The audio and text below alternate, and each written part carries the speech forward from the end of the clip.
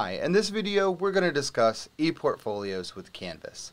ePortfolios is a portfolio tool for our students where they can build an interactive website based off of all of the course submission and their own personal documents and media they'd like to upload. So let's see what it looks like.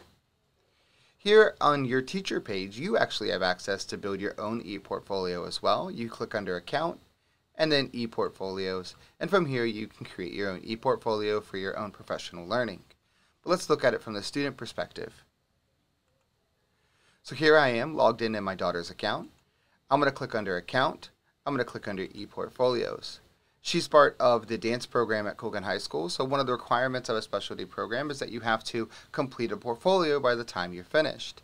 Remember, portfolios could be for specialty programs, it could be for like IB programs, it could be for the end of, say, 4 years of a consecutive course, or it could be what you do as a replacement of a final exam project. So I'm going to create a portfolio here. I'm going to title it Dance. I'm going to go ahead and make it public. And here is my portfolio. I can actually click go to the actual portfolio. And the portfolio is really just this URL right here. And that's what I can share with other people to let them see my page. And then we can start building our portfolio and think of it as building a very simple website. So I can click edit. I can have a name here. So I'm just going to call this her name. And then I'm going to hit save. And then I can organize and manage more pages. So I can add another page. And so she has to have a page for each one of her years in dance.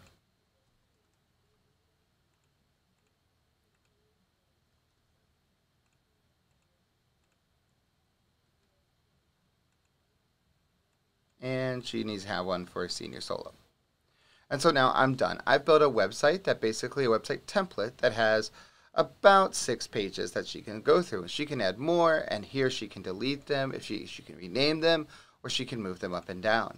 So let's say I want to edit something to Dance 1. I can click Edit this page. Oh, let me go back.